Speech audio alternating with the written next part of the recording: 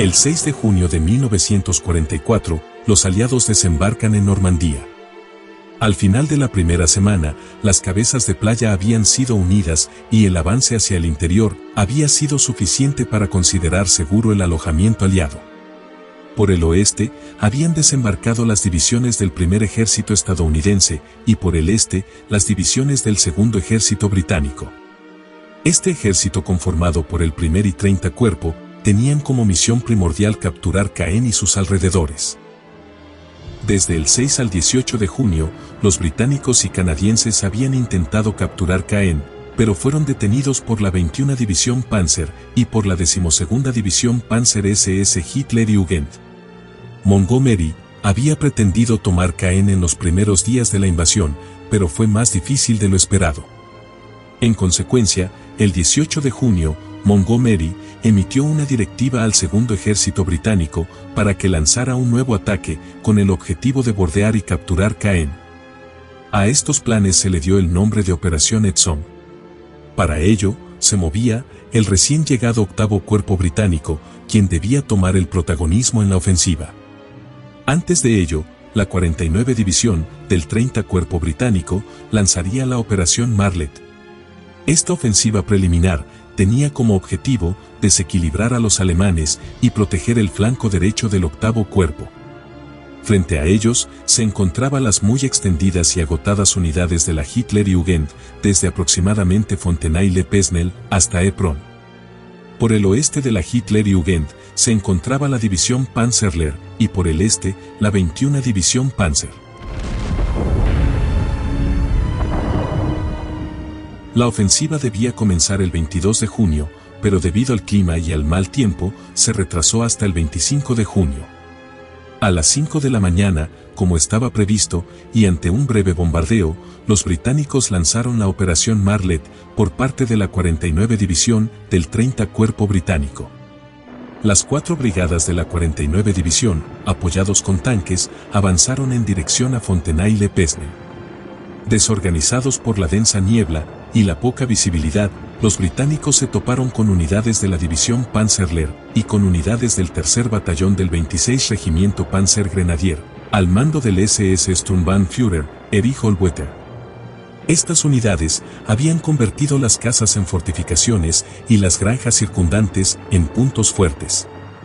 Rápidamente se desataron feroces batallas en los alrededores del pueblo. A las 8 de la mañana, los británicos de la 147 Brigada llegaron a Fontenay y se dieron encarnizados combates. Al mediodía, cuando la niebla se había disipado, algunos tanques de la División Panzer y del 12º Regimiento Panzer SS, apoyados por granaderos, lanzaron un contraataque. Sin embargo, rápidamente los cañones británicos respondieron el ataque. Al este, la 146 Brigada también rechazó varios contraataques alemanes. Durante todo el día y la tarde del 25 de junio, la 147 Brigada intentó avanzar y despejar la parte sur de Fontenay. Esto se logró en gran medida, aunque aún había alemanes que resistían en algunas casas y bosques al este del pueblo.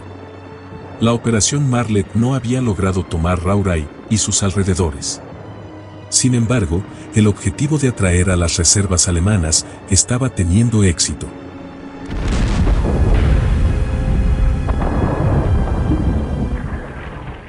La Operación Epsom no debía comenzar hasta las 7:30 horas del 26 de junio, lo que le dio tiempo para completar la Operación Martlet a la 49 División. Para el amanecer, la octava Brigada había llegado a las afueras de Texel, pero la 147 Brigada no pudo continuar su avance al sur, por lo que al quedar expuesto, la octava Brigada retrocedió. Más al este, a las 7 de la mañana del 26 de junio, finalmente, los 60.000 hombres del octavo Cuerpo estaban listos para avanzar y para dar inicio a la Operación Epsom. A las 7:30 horas, 736 cañones inician el bombardeo contra las posiciones alemanas del 26 Regimiento del SS Obersturmbannführer Wilhelm Mohnke. El bombardeo permaneció durante 10 minutos, mientras la infantería y los tanques británicos avanzaban desde sus posiciones. Los primeros en avanzar eran las brigadas de la 15ª División Escocesa. En el margen izquierdo, avanzaba la 44 Brigada, con 4 batallones, en dirección a 𝐶𝐼𝐻𝐼ó𝐧. Por el margen derecho, avanzaba la 46 Brigada, con sus 4 batallones en dirección a 𝐂𝐚𝐧𝐬𝐬𝐭𝐳. Y por la retaguardia, avanzaba la 227 Brigada y la 31 Brigada blindada. El 6º Batallón de Fusileros, de la 44 Brigada, con apoyo de los tanques del 9º Batallón, avanzaba directamente a 𝐶𝐼𝐻𝐼ó𝐧, mientras el 8º Batallón avanzaba en dirección a la Gaule. En 𝐶𝐼𝐻𝐼ó� se encontraba el 1er Batallón del 26 Regimiento Panzer Grenadier, al mando del SS Sturmbannführer, Bernhard Krauss. La artillería de la 𝐏𝐤𝐬𝐬𝐭𝐳 respondió rápidamente y a las 10:30 de la mañana, finalmente, comenzó el enfrentamiento en los alrededores y en los huertos de 𝐶𝐼𝐻𝐼ó�. Los granaderos del 1er Batallón resistieron durante todo el día en sus refugios, luchando contra tanques del 9º Batallón y tanques lanzallamas del 141 Regimiento RAC. La artillería británica continuó bombardeando sobre las posiciones del 1er Batallón del Sturmbannführer Krauss, quien había establecido su puesto de mando en un sótano de sólida construcción al este del pueblo. Por el margen derecho, la 46 Brigada, con el apoyo de tanques del 7º Batallón, se enfrentaba al 12º Batallón de Pioneros de la 𝐏𝐤𝐬𝐬𝐭𝐳, al mando del SS Sturmbannführer Siegfried Müller, y al 2º Batallón del 26 Regimiento Panzer Grenadier, al mando del SS Sturmbannführer Bernhard 𝐶𝐼𝐻𝐼ó�. Los tanques de la 46 Brigada sufrieron muchas bajas debido a las minas colocadas por los pioneros de la 𝐏𝐤𝐬𝐬𝐭𝐳. A pesar de la niebla, el fuego de artillería, los campos minados y los continuos francotiradores, los británicos continuaron avanzando y se acercaban a 𝐏𝐤𝐬𝐬𝐭𝐳 a las 11 de la mañana. Sin embargo, la aldea también se había convertido en un punto fuerte, con presencia de artillería alemana.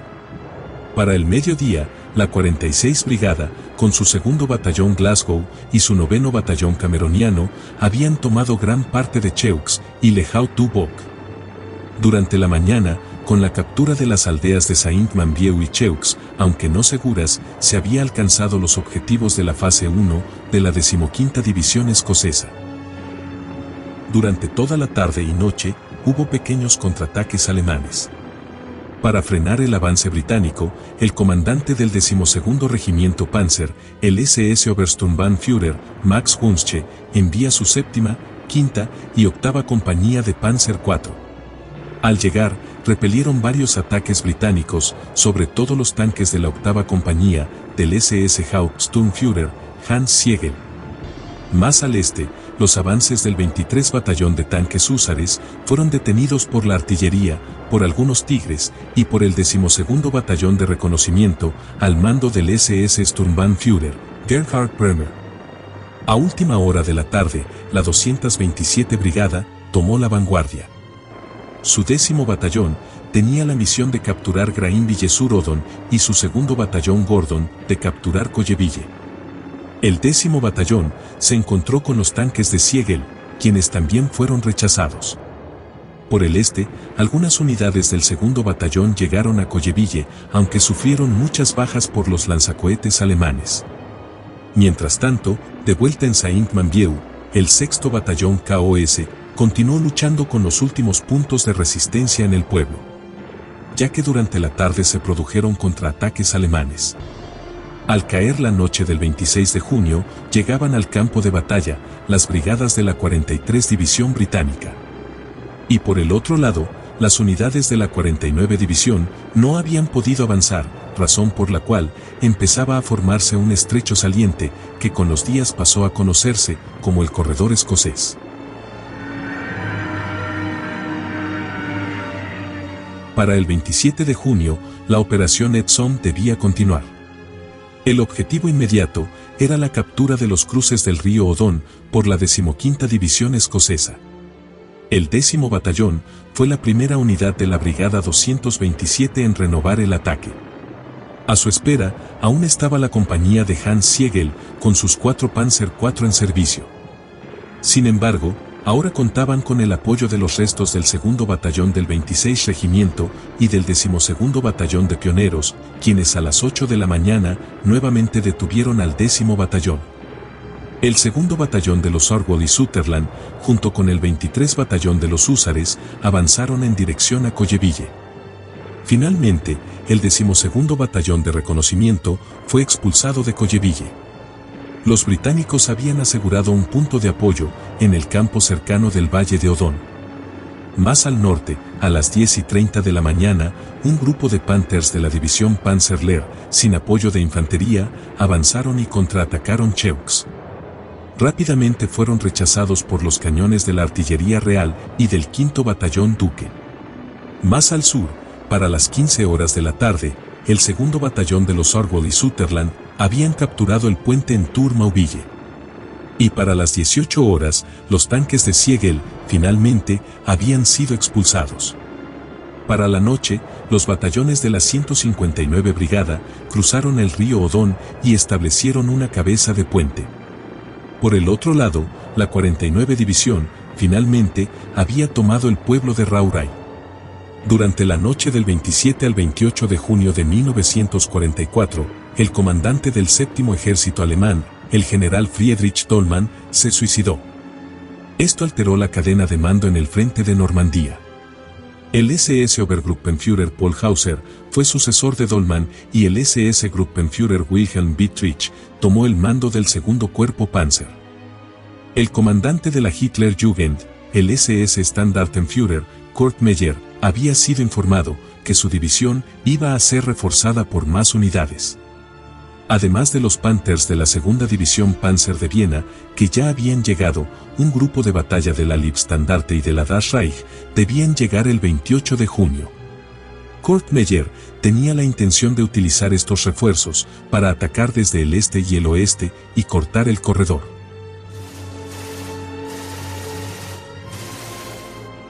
El 28 de junio, algunas unidades de los 𝐎𝐲𝐽𝐽 y 𝐻𝐿 habían capturado el puente de Gabrus. Durante toda la noche, los 2 batallones Panzer de la Hitlerjugend se habían trasladado al sur del río Odón. El objetivo del día era continuar al sur y capturar la colina 112 y 113. Rápidamente, el 23 Batallón de los húsares de la 29 Brigada Blindada partieron al sur, con el objetivo de capturar la colina 112.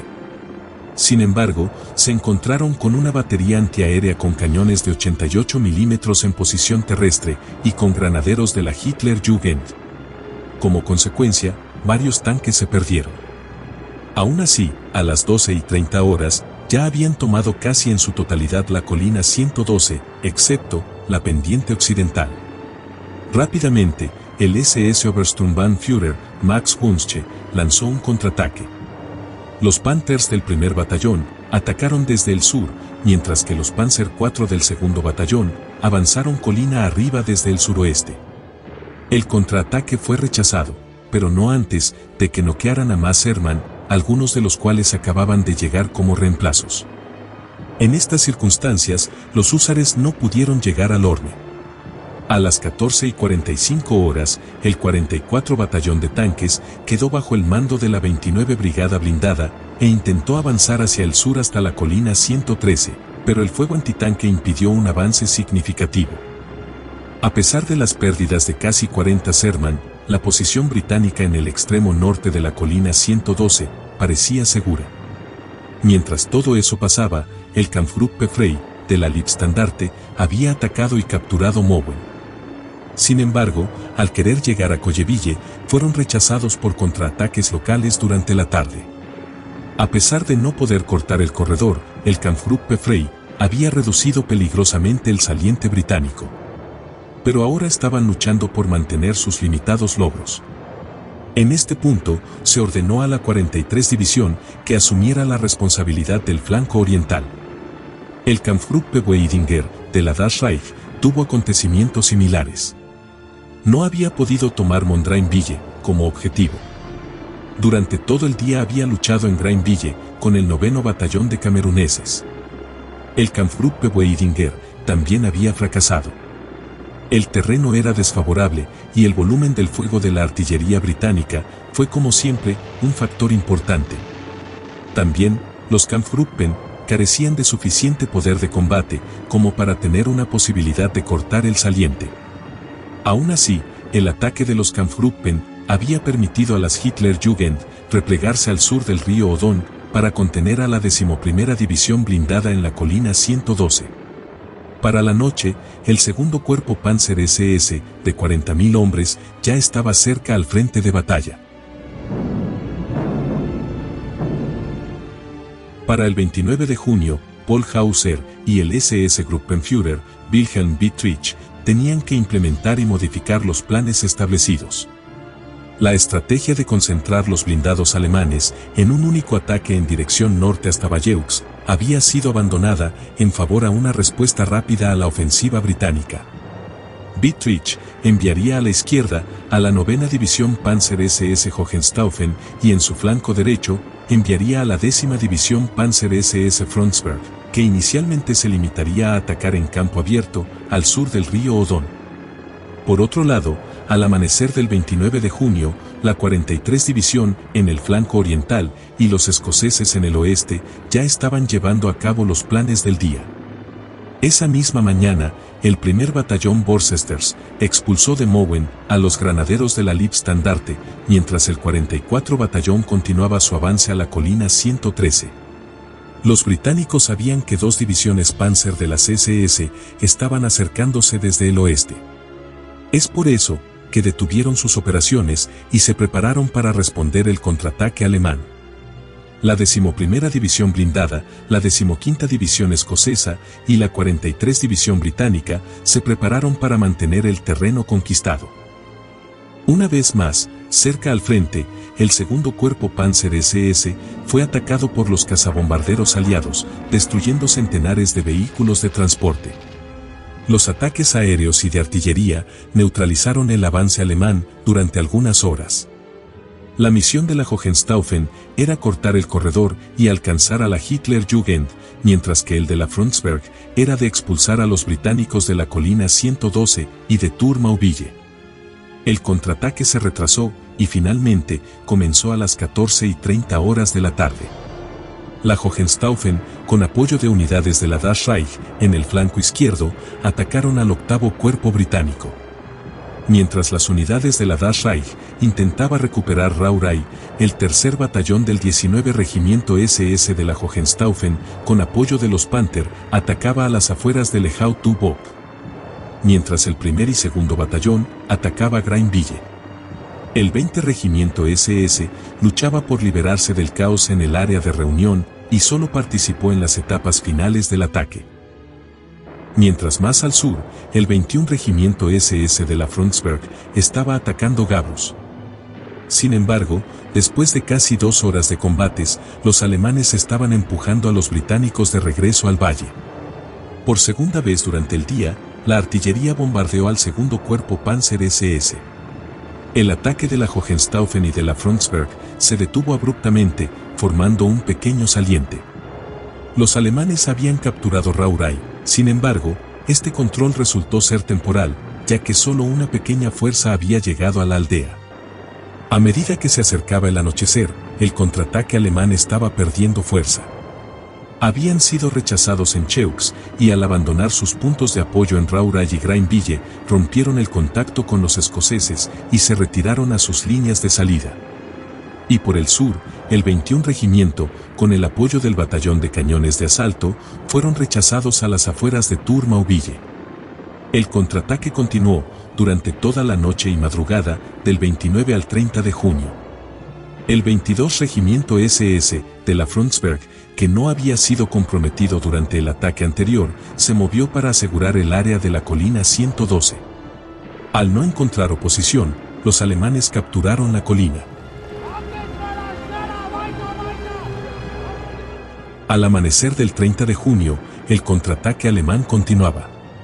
Por la noche, Hauser informó a Rommel que sus contraataques habían sido suspendidos temporalmente debido a la tenaz resistencia enemiga. Después de todo, el contraataque alemán había fracasado.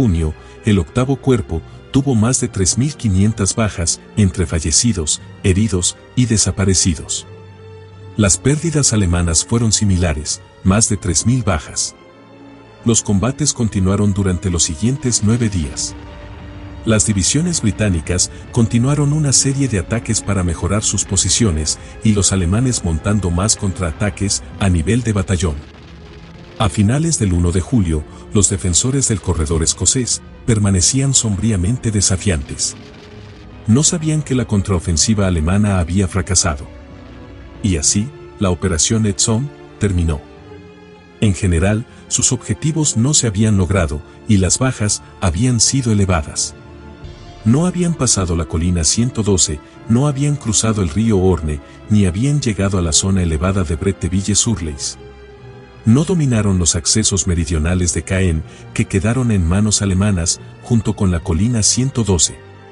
Por otro lado, tampoco le había salido del todo bien a los alemanes. Sus operaciones defensivas y ofensivas les había costado cualquier posibilidad de tomar la iniciativa, ya que el segundo cuerpo Panzer SS gastó todas sus fuerzas defendiendo el frente, en lugar de abrir una brecha blindada entre los ejércitos estadounidense y británico. Se perdieron hombres y vehículos de combate irreemplazables, por lo tanto, se podría decir que la Operación Epsom contribuyó a debilitar al ejército alemán en Normandía. Mientras en el lado contrario, los aliados crecían en fuerza a medida que pasaban los días. Las playas de Normandía nunca más volverían a verse amenazadas.